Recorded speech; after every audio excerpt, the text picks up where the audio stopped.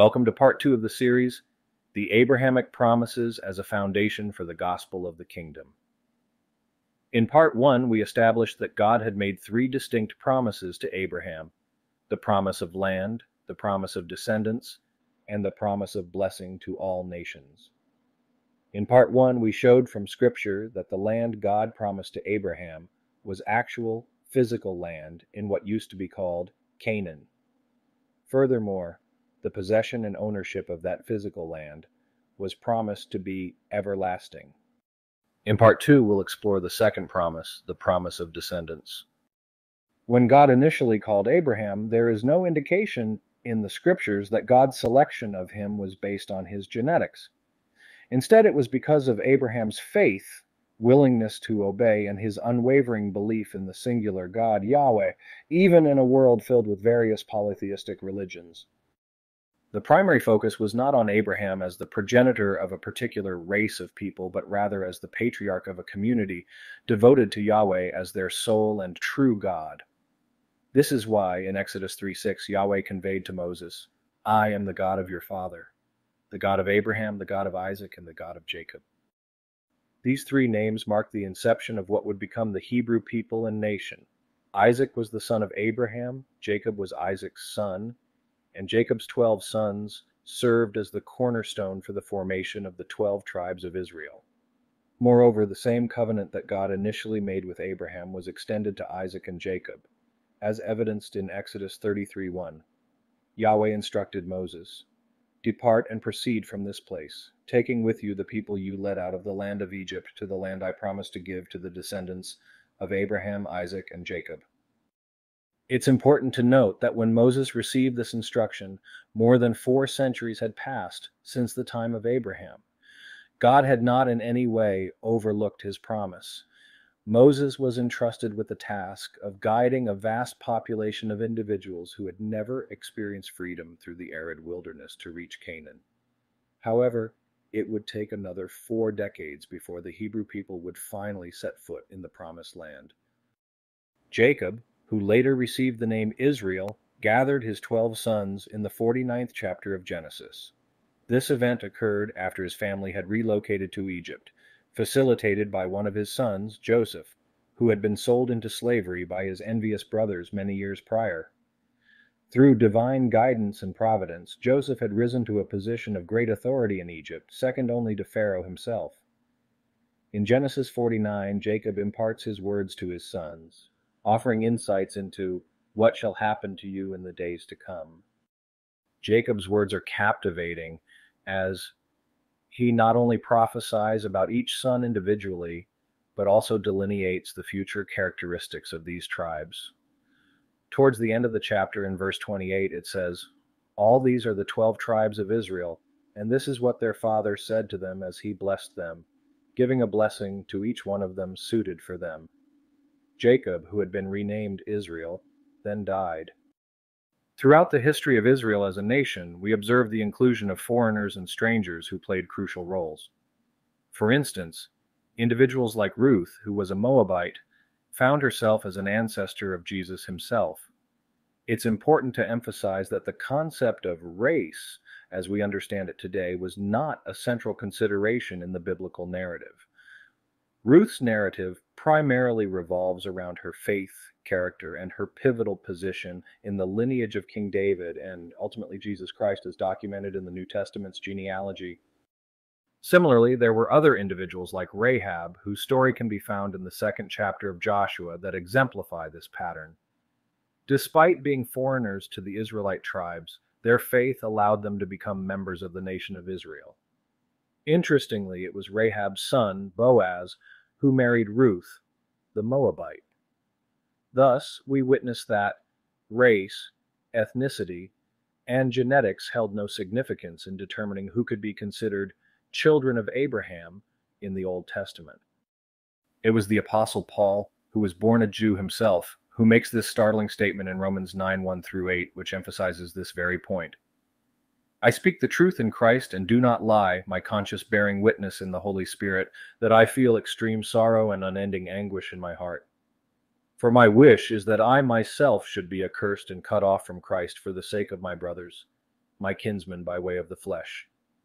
They are Israelites, and as such to them belongs the adoption, the glory, the covenants, the giving of the law, the worship, and the promises. The patriarchs belong to them, and from their race, according to the flesh, came the Christ who is over all, God blessed forever. Amen. But it isn't that the word of God has failed. For not all who are descendants of Israel belong to Israel, and not all are children of Abraham just because they are his offspring, but through Isaac shall your offspring be named. This means that it is not the children by way of the flesh who are called children of God, but the children of the promise are counted as offspring. That being said, it's important to note that a specific aspect of family lineage held significant importance regarding the promise of descendants and the ownership of the land in God's covenant with Abraham. In Genesis 13:14 through 16, we can clearly discern that it was Abraham's descendants or offspring who would be the recipients of the land. Yahweh said to Abram, after Lot had separated from him, "Look around you, gaze to the north, south, east, and west, for all the land you see will be given to you and your descendants. I will multiply your descendants like the dust of the earth, so that they cannot be counted, even if one could count the dust of the earth." In the New Testament, John the Baptist approaches the concept of being genetically linked to Abraham with a slightly different perspective, as seen in Luke 3:8. While he preached about repentance and baptism, John sternly addressed the Jews present, saying, "Bear fruits in keeping with repentance, and do not begin to say to yourselves, 'We have Abraham as our father.' For I tell you, God is able from these stones to raise up children for Abraham." As we delve more into the New Testament and explore its teachings on the promises made to Abraham, it becomes evident that, although John's statement may seem somewhat exaggerated, he was not entirely off base in what he conveyed. Now that we've established what the first two promises specifically meant, we must now answer a few questions.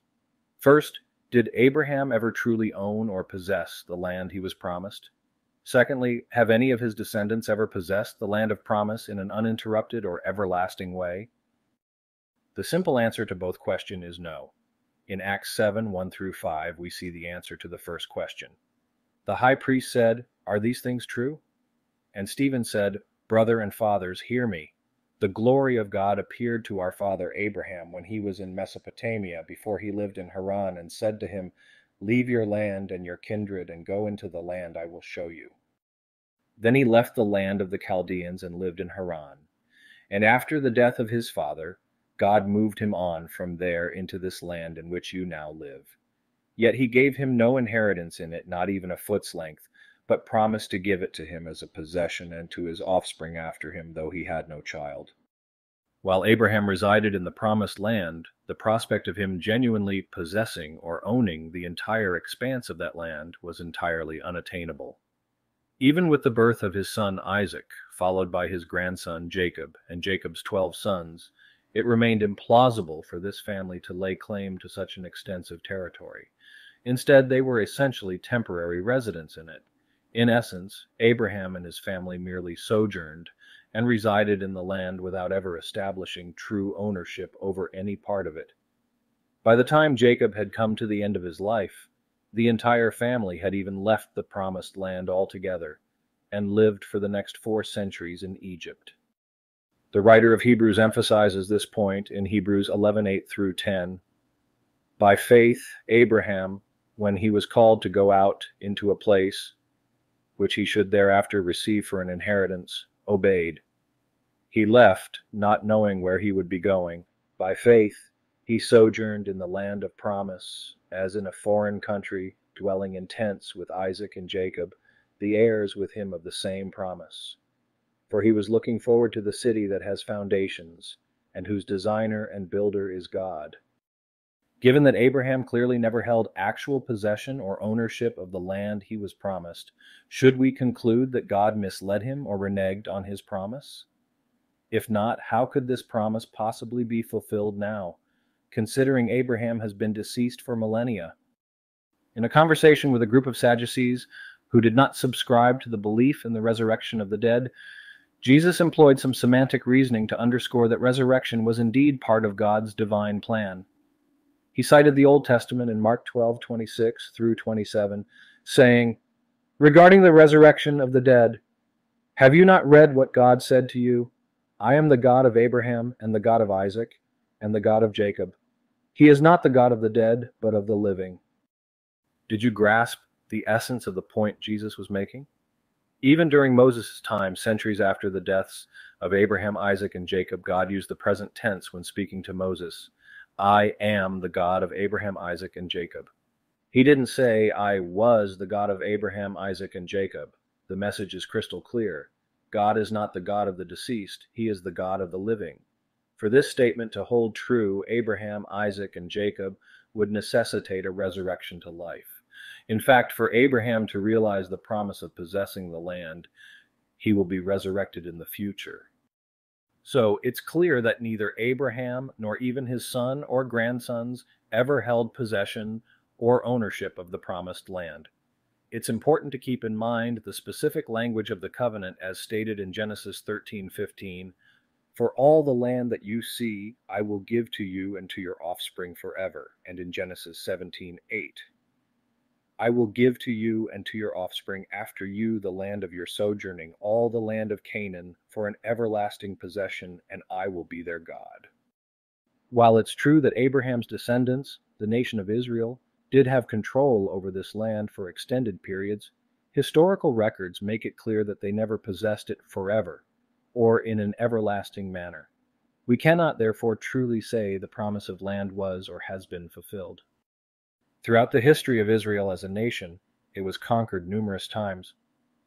The following provides a brief summary of Israel's history as a conquered nation. The Babylonian exile, 586 through 538 BC. The Babylonian Empire under King Nebuchadnezzar captured Jerusalem, destroyed the first temple, and deported many Israelites to Babylon. This event marked the Babylonian exile, during which the Israelites were removed from their land and remained in exile until the Persian king Cyrus the Great allowed them to return and rebuild the temple. The Assyrian exile of the Northern Kingdom, 722 through 721 BC. The Northern Kingdom of Israel, also known as the Kingdom of Samaria, fell to the Assyrian Empire under King Shalmaneser V and King Sargon II. The 10 northern tribes were deported and scattered, leading to the lost tribes of Israel. The Roman destruction of Jerusalem, 70 AD. The Roman Empire, led by Titus, destroyed the Second Temple in Jerusalem in 70 AD during the First Jewish-Roman War. This event resulted in the dispersion of Jewish people and the loss of control over Jerusalem and the land. Finally, various invasions and foreign rule. Throughout their history, Israel faced invasions and foreign rule by different empires, including the Egyptian, Assyrian, Babylonian, Persian, Greek, and Roman empires, which often disrupted their sovereignty and control over the land. Thank you for tuning in to the second installment of The Abrahamic Promises as the Basis for the Gospel of the Kingdom. In our upcoming third part, we will delve into the promise of blessing for all nations. Hopefully, we have gained a deeper understanding of the first two promises and recognize that the ultimate fulfillment of the everlasting land possession promise remains pending. We should also have a better idea of what it truly means to be counted among Abraham's descendants or offspring. And with just a verse or two from the New Testament, we should be starting to grasp that being a descendant of Abraham goes beyond mere genetics.